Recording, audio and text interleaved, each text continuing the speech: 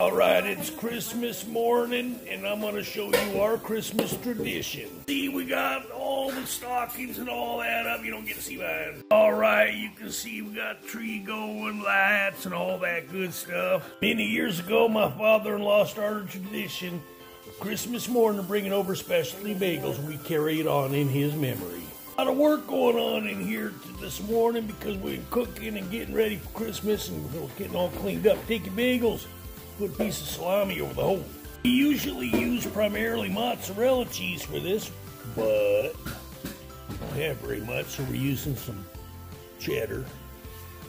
Okay, we got this all covered in the cheddar. Normally we'd put a little bit of pizza sauce under there. Didn't plan ahead for that. Didn't plan for any of this ahead because we just got behind. But normally we'd use pepperoni on here, on these here things. And we'd have shredded mozzarella.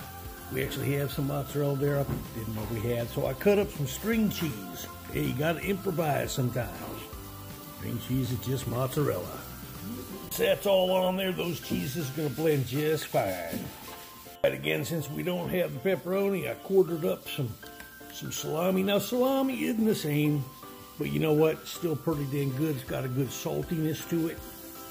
Can't use cotto salami. This is dry salami. It's this here. This Columbus here, Italian dry salami. Get some jalapenos and put on there too. All right, I'm gonna call that done. Look at that deliciousness. You can see the cheese blended in real nice. All right, there it is.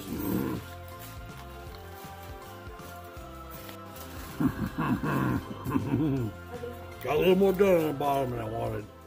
Yeah.